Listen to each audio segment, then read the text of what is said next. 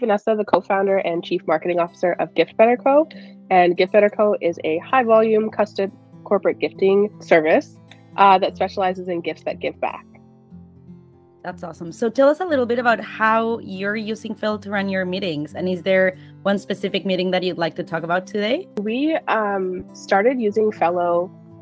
Our team is very small. There's a lot going on constantly. So we started using Fellow a few months ago just to streamline things, because we found that all the information that was coming out of meetings was either lost or very disjointed, and it was really hard for us to keep track, which is why we started using it in the first place. For myself and my co-founder, we use the executive team meeting template often. So we have one kind of check-in weekly to kind of review priorities, touch base about what's going on in the business that I might not have insight into.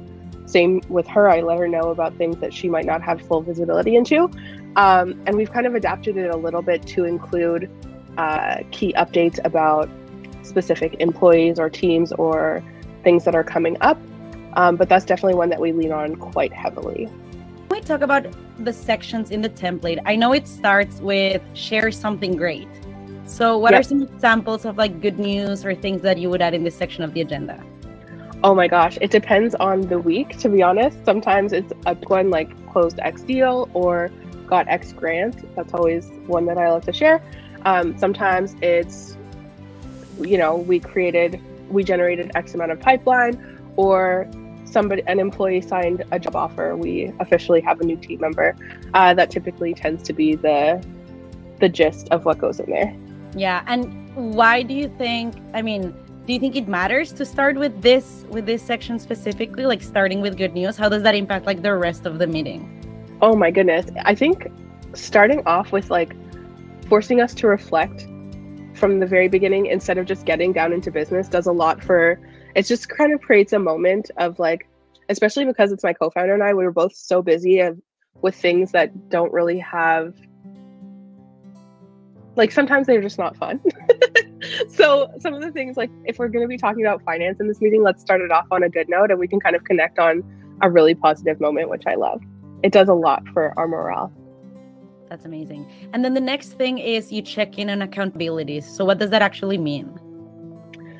So because our team is so small, we both wear a lot of hats. So typically, I'm doing kind of an update on all things marketing, charitable partnerships, communications, etc.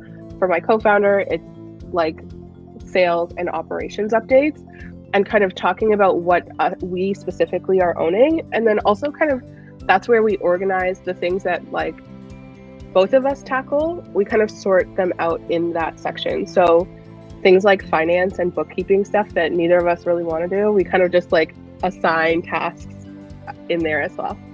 The next two are you discuss what's on the horizon and share headlines. Are these sections that you kept like the template in Fellow, or did you adapt them? Yeah, we still have them. So discuss what's on the horizon. Those often get carried over because it's kind of just a reminder of like a broader goal or a broader objective that we have going on, and we give like a brief update on it if there is one, but often that just gets carried over. So for example, we might be doing like onboarding a marketing agency, for example, like that will just stick around for a while and I can provide a quick update on that, but it's not something that changes very often. And then employee or sharing the headlines employee updates is typically for employees within the company that I might not work with directly, and vice versa. We're able to kind of give quick notes about like what's going on with each person. Hey, now's a good time to check in with this person, et cetera, et cetera. The last part of the agenda, I guess, is sharing, learning, and development, right? As well as the issue list. So tell us a little bit about how the meetings usually end and why you decided to keep these things for the end. Yeah, so learning and development is actually twofold for us. My business partner and I are very committed to our own growth. So we're often in that section talking about things that we're doing specifically for us, but that trickles out to the rest of the company. So that's also a section where we discuss company-wide initiatives. So for example, sometimes on that list is like, choose new books for our book club that we have, or Discussing whether or not we should do this employee retreat. That kind of stuff gets talked about there. And then revisit and add to issues list is like, honestly, for the most part, it's kind of like technical things that are lingering that we either need to figure out how to outsource to get fixed, or that we know that we need to spend more time on eventually. It's kind of like a to do, but later. And then we also have the last section is define action items on to-do list. So that's just really where we're making it clear what needs to come out of that meeting, what we're expected to have an update on for the next meeting that we have.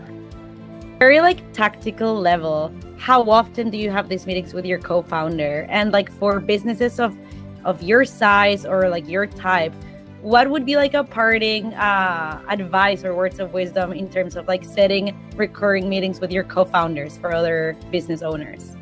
Oh my goodness. I think that they're so valuable. First of all, so we have this meeting once a week, but we also have a tech sync at the end of the week. So Mondays or Tuesdays is usually our one-to-one. And then we also have a one-to-one meeting that's like specifically for the MVP that we're creating.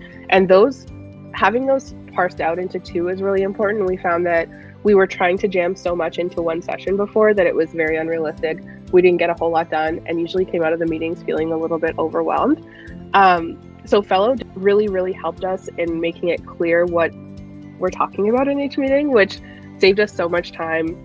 And like having that nice moment at the beginning kind of got the interaction piece out of the way so that we wouldn't get carried away talking about something else for 25 minutes, which I'm very prone to do. And then, for companies in general, I think that it's super important to have frequent one-to-ones with your co-founder, especially if you're working on kind of in two separate areas of the business, just to make sure that each person has insight, at least some visibility into what's going on within like the broader company. And again, because the nature of a startup is things grow and change quickly, and it's important for me to be able to bounce ideas off of her and vice versa so that we can pivot as we need to really quickly. That's great advice. Thanks, Vanessa, for sharing your insights with our community. No problem. Thanks for having me.